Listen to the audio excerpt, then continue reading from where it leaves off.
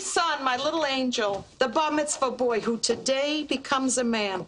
Girls, this is Shmuley and his friend from next door, David. Say hello to the girls who made the cupcakes, boys. Nice to meet you. Hadassah, Devorah, enough. Thank you. Go. Enjoy the party. Have more kugel. I'll go ask my husband for your money.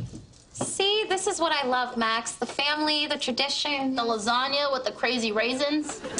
And those two little boys, could they have been more precious? Yeah, what up, cupcake bitches? I'm fixing to marry me a biatch who bakes like this, son. I don't know what's going on, but I'm pretty sure boys and girls aren't supposed to be socializing, right? Damn, sweetness. Your lips are moving, but your ass is doing all the talking.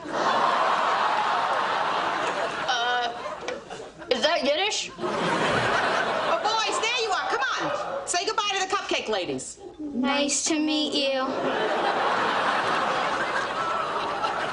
Did that just happen, or has my fever suddenly spiked?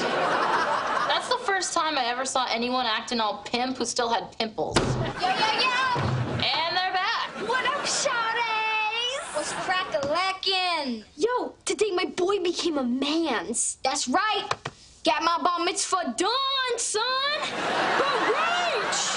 So let's get to it.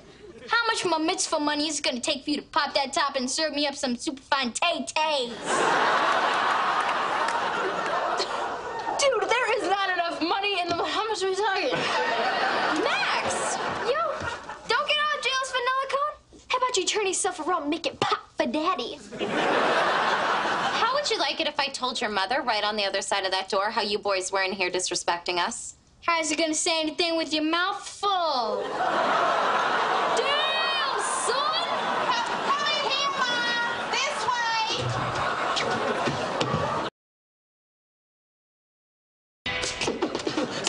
That's my boy. That's my boy. Here. Oh, there you go. That's what's up, hooker. First of all, you just scuffed his mother's freshly waxed floor. And secondly, you may think throwing away your family traditions is cool now, but in life, bad things can happen. And one day, when you find yourself penniless and sick, you'll need your nice Jewish family, and you'll call them 3 times and they won't answer the phone no matter how much you need antibiotics. Damn, boo. I stopped listening after you said freshly waxed.